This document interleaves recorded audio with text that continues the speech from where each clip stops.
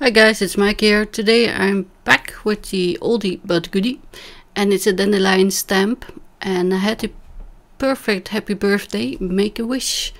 Somehow we make wishes on dandelions. But first I wanted to have a word of caution.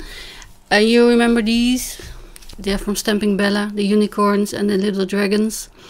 They were so small I couldn't color them, so I scanned them, enlarge them in Photoshop, and this is my scrap paper to see the positioning, and this is how I color them.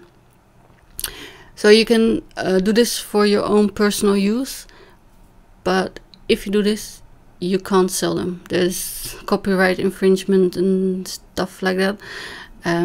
There's also angel policies and everything, but don't do it. So that was my warning for today. Onto the card. It's from Marianne Design, and it is TC0837. I don't know which year it is. I had it for a few years, and I'm gonna do some ink blending. And these recipes, you can find them if you follow the link down below. And I'm using that middle one with the addition of mustard seed, because I thought that would look like a summery tropical sunset. And I actually made a mask with Inkadoo paper for the sun, and then decided against it. So also I wanted to show you, if you mark your magnets when they snap to each other and then turn them around, you can repel them and not have them snap together. See, with 4 it's a bit more difficult because but I put some stickers on this. I tried with color them red and green with my alcohol markers, but they didn't stick, so be careful. Maybe Sharpie would work. I didn't try, I just put on a sticker there. And the happy birthday is from Sizzix, a birthday by Stephanie Barnard, and that's also old. I'm not sure if it says somewhere. Nope, don't think it does. Oh, 2014. It does. Yay. So yeah, also oldie but goodie. I mean, if you have a set with all these birthday wishes, I don't see the point in buying more sets. This is WOW normal white embossing powder. It's opaque, which is quite important, I guess. You can't see much on it on the white paper, I'm sorry about that, but I'm heat setting it and letting you see how it melts, but then you can't see it. That was smart, right?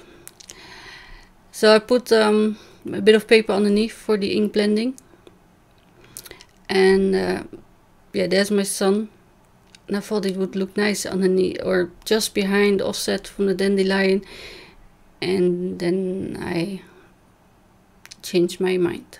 So I'm starting with the picked raspberry, and this is, by the way, in 4 times speed, because that took me quite a while. And the paper I'm using is my Canon digital copy paper cardstock, 140 pounds, that I get from the copy shop. And it's slightly coated for the laser printer. So yeah, see, I put this scrap underneath so I would keep my surface clean, and then I put the cap on. And anyway, and then I after picked raspberry, I went to festive berries, and now I'm doing abandoned coral, and then mustard seed. I'm blending the mustard seed a little bit further into abandoned coral, so it becomes a bit more orangey, because it's quite pinky, I think. And my festive berries was just re-inked, and it's a bit moist, so I'm going over it with festive berries again, just to even out the the depth, I think. And I'm wiping off the color. There's not much, but I want the embossing powder to be white, of course. And there's my fingerprints. Yeah. I could have put a sequin on it actually, but the foam tape. The mat is 1 centimeter smaller. I'm not sure how much it is. I think ½ an inch.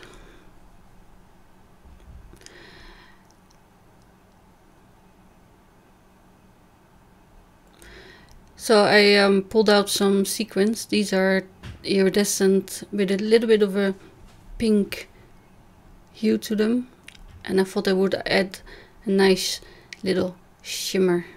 And you may know these, my homemade glue dots on a silicone baking sheet that's non-stick, and this is Aline tacky over and over, which I just drop on there or put on there and then let it dry and then keep them.